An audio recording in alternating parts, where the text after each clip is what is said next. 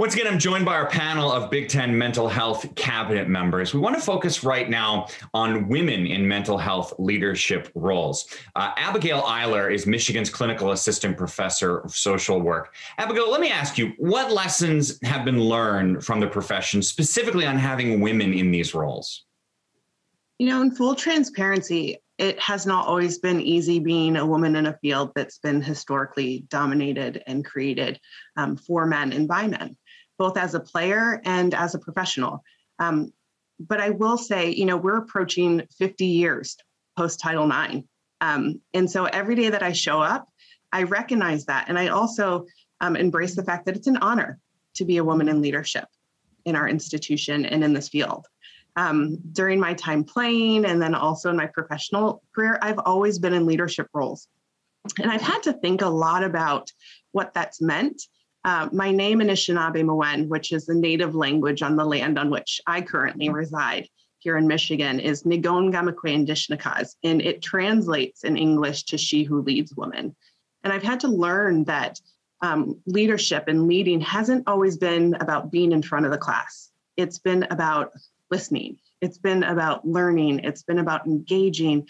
And sometimes it's about being on a Zoom box, having conversations that are both fun and difficult and everything in between. Leadership's an art. It's about moving a group of people or an individual towards a common goal. And it's something that I've always been committed to. And so as a woman in a leadership role, I've noticed that we've got to be prepared, and I've had to be prepared for anything and everything. Women in sports, we reach these leadership positions in business when we are prepared to talk about things, make decisions that are supported by facts, research, and logical reasoning. And that's been really important. I think the one thing that I've always taken into consideration is making decisions that are in the best interest of those that I'm serving. And as a woman in a leadership role, if I can always keep that at the forefront, then I know that I've always done my job and I've done my job well. And so, there are so many lessons learned that I can think of that's probably the most important to me.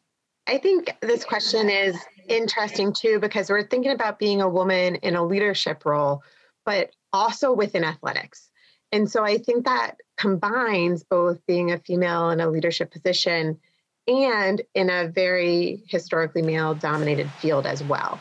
And so those are the things that I think about. When I think about it in terms of mental health, I find that a lot of my mental health colleagues are females. And so within that field, oftentimes I hear from our athletes, it's especially in traditionally male-dominated sports where they might not have many other female role models, it can be really, really helpful to have someone, especially in the mental health field, that they can talk to who kind of can be a model in a certain way.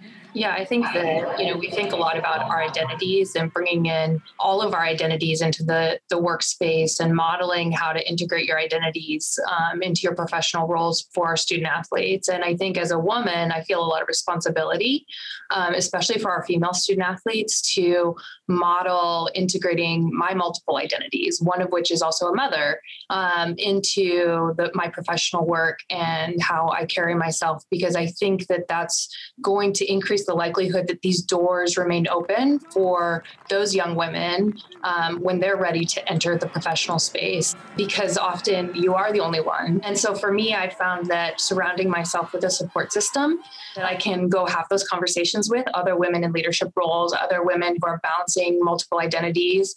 I think getting that support and encouragement and feeling like I can have those conversations outside of the room helps me have the energy to keep sometimes being the only one. And in hopes that also then we make more space for other women as well.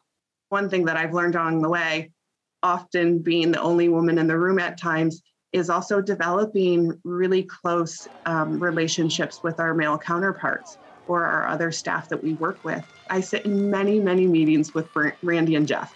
And there are times in those meetings that my voice isn't heard when I speak up. And whether it's because of the topic that's being addressed or maybe because of who I am, I'm not sure. But I will say that every single meeting, Randy and Jeff hear me and they reiterate what I say.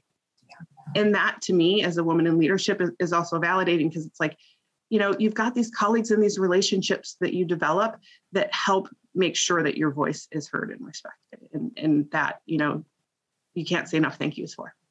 For all of us, but especially white males, it's easy to fall into the trap of I know, and you don't. You may think, but you don't know. And so I think making space to listen, these three ladies, everything they've said is really remarkable, and I thank them. And it impacts me to know that as a husband and a father, that my daughter has people to look up to like this. And so thank you to each and every one of these, but I think it's really something that we all have to think about and to make space to hear all the voices in the room and that diversity of thought. It's a great point, Randy. I think that, Brett, your comments also ring true in so many ways. I think the fact that mental health has been kind of underrepresented in terms of the sports medicine kind of medical model, what we've talked about. And so sometimes you are truly the only one in the room. But then also even within sports in general, in athletics and in college, obviously we still have male dominant sports that are still there. So even within the football team, for example, the support team for football, having a woman athletic trainer, having a woman as a mental health provider, you can still kind of be the one-off, right? And so we need to do better. We need to do better in increasing our numbers and our visibility there, and making sure, as you and Abigail and Michelle have pointed out, that it's the diversity of thought that really is critical in those discussions and bringing in that other perspective. Strikes me that the important steps that need to be taken are, one, find these talented women and give them the opportunities to be on there. And then once they're there, the men that are around need to listen and value those voices. And at least from the 5 faces I see here, it seems that seems to be going pretty well, at least in this group. Thanks for the discussion.